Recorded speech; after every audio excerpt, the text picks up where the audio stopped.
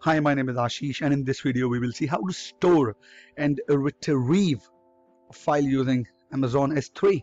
Let me just log on to the portal and take it from there. I am logged on to the console, and in this video we will see how we can store the files in the cloud using Amazon Simple Storage Solution. Amazon S3. We will use Amazon S3, which will enable you to store the data.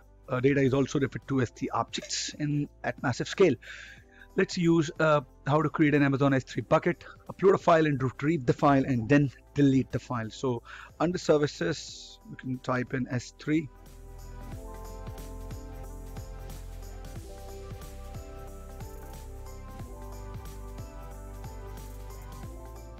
Oh my, it's a bit slow today. Let me just pause the video and come back.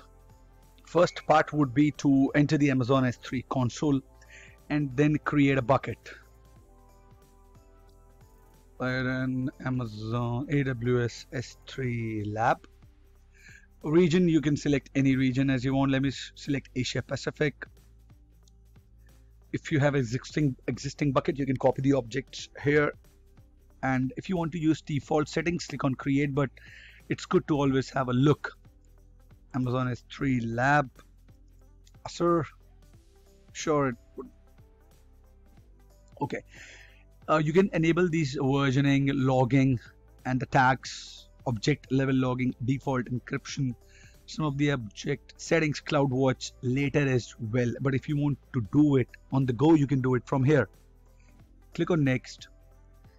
Block all public access. If you will enable the public access, then anybody can access this bucket if he knows the name, he or she knows the name. So you should block all public access and then enable access after on. Click on next, review the settings that you have, create a bucket. So Amazon S3 console as in itself is available on the global scale, because if you would, S3 does not require any region selection, but if you would go into any other service, it will give you an option like VPC, EC2, your RDS databases, your CloudWatch alarms. But remember, we created a bucket and we created the region as Asia Pacific. So if you will click on this bucket, go into the properties,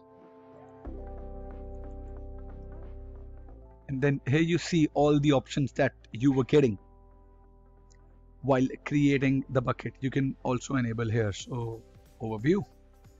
Now if you want to create a folder inside this bucket, you can have it like this. Folder 1, save, use the existing bucket settings. Folder 1, click on the folder 1, there is nothing in here. Click on upload, add files. And you can go to any file or folder that you have. And then you can select anything, like I'm going to do with this. You can click on upload here. Properties permissions can be picked up from the bucket itself. Click on upload. It'll take some time. Will be uploaded. As you can see, the data is uploaded. So if you will click on it, if you want to open it, just click on open. You'll see discuss cloud computing. If you want to see properties, you can see the properties here. If you want to enable permissions on the object level, you can do it from here. Select from, you can do it from here. And if you want to download it, to copy the path is copied. You can enter this into any database, any settings that you want. If you want to download it, click on download. If you want to see, this is what it does. So this was the simple briefing I wanted you guys to have about the Amazon S3. We'll cover more of the storage in the coming videos. As of now, it's a good start to have this video today.